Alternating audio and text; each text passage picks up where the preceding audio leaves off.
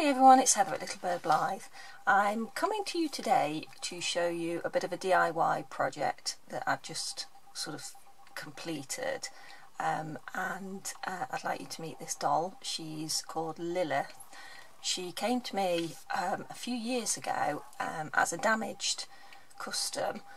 She had a lovely face up in that she had gorgeous little freckles, her eyes were very pretty, and her nose carving is, I think someone went a little bit too far with it, it's really tiny, the nose is, but the mouth had been drastically altered by the person who'd bought her, and I think they tried to remove the mouth using acetone, so it was like it was scarred, and they'd added some lip on there, but it looked terrible.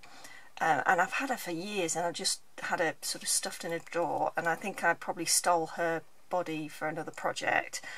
So when I was rummaging around yesterday for a doll to use for this hair that I'm going to show you in a minute, I came across her faceplate. So I stripped her mouth down properly, I sanded it properly, and then reblended in her blush to sort of make it match. It's not perfect by any means, and then I just added some lips which sort of give her a bit of an attitude look. It's quite a drastic alteration to the doll, but it's actually quite nice. It turned out a lot better than I thought, and while her lips aren't perfect by any means because I'm not a brilliant customizer, actually I'm quite pleased with the look that the overall doll has achieved. So anyway, the DIY started because I wanted to use some of my stash of Blythe customising items. It's a case of either use it or get rid of it. So I had this gorgeous sort of fluffy candy floss pink mohair in a weft.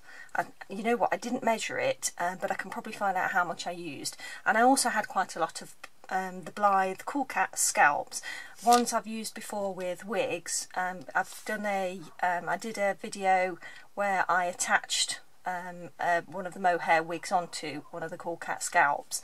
Well, I did, instead of obviously attaching a wig, this time I decided to do a wefted scalp. Now, it's not a brilliant job, I'll be honest with you. I was playing, I just wanted to use up some of my materials, so it is not a very professional job. And I'm sure if you buy a mohair wefted scalp online, which I have done quite a few times actually, you're going to get a much better quality product. However, if you just want something, you want that mohair look, you want something a bit different, but you don't want to spend a fortune, actually it's a passable way to make a decent scalp for a Blythe doll. As you can see, she's actually turned out pretty well. It's not brilliant, I've no idea how long it will last, but it's actually turned out really well, and I love the colour. And a few years ago, if I'd bought a doll like this, I would have been really pleased with it. I'm actually very pleased with her now, and I'm sort of considering whether to keep her now. But I'm actually quite pleased with the way it turned out. But it's not a brilliant job because I haven't done a particularly good job. It's my first go doing it. So while the overall look is pretty good, if you look closely, full disclosure, it's not brilliant. I've glued the scalp onto the head, and I've not done a very good job on that. I used a different type of glue, an all-purpose glue, and to be honest, I didn't apply pressure, I don't think, for long enough, so I've got gaps at the hairline, so I don't know whether you can see, that's pretty horrendous. And if you look closely, I don't think I had quite enough. I probably would have done a tighter, used more mohair if I had it, but I used it all.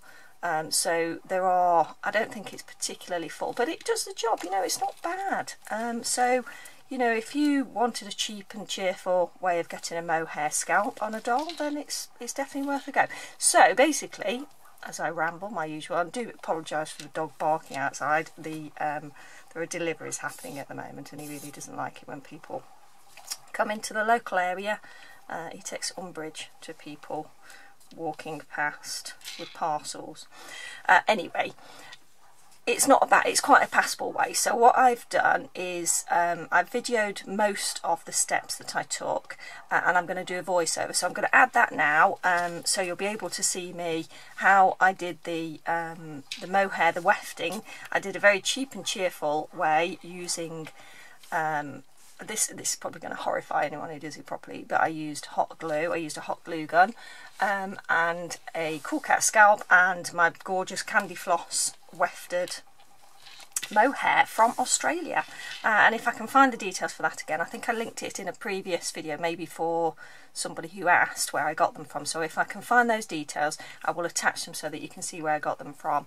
But these days mohair wefts are widely available, definitely from Etsy. I've bought stuff on there before, and I got this particular one on eBay, and it was a very reasonable price, so it actually made it a very reasonable cost-effective project to get quite a cute little sort of attitude looking sort of pastel goth dolly. So I'm actually really pleased with the outcome. So there you go. So I'll stop rambling. I'm going to add all the other little videos of the footage next, and you can see how the doll came together. It's not complete because I was sort of videoing over the weekend and I got lots of other things to do, so I was sort of dropping the project on and off. And getting stuck in when I got 2 minutes. Look, you see, she actually quite wants to make friends with people, so there you go, there's Lilith. She's quite happy to say hi to everybody. She's got a bit of an attitude, but she's a nice girl. I think I might keep her. I like her. She looks cute. She photographs extraordinarily well, considering her face-up isn't perfect. But yeah, I like her. I like her look. Cute. So, thanks very much for joining me. I hope you watch the rest of the video. Maybe find out how to do the mohair weft. If you do it yourself, obviously I take no responsibility whatsoever for anybody wasting materials. But yeah, I'm sure you'll have fun if you do decide to do it. Just be careful with the hot glue gun, because it can burn your fingers, so do be careful. Any children involved, make sure they're well supervised. All the usual warnings, but if you do have a go, let me know, because I'd love to see how you got on with it, and it could be quite a passable way to make yourself a custom doll. So good luck, enjoy the video. If you haven't subscribed already, please do consider doing that and click the notification bell. I don't upload as much as I should do, or as much as I want to, because I just don't have time these days, but click the notification bell, and then as soon as I do videos, you're welcome to join me and you'll get told when I've uploaded them. So take care everybody, and I'll see you in the next video. I'll add the rest of it now. Bye!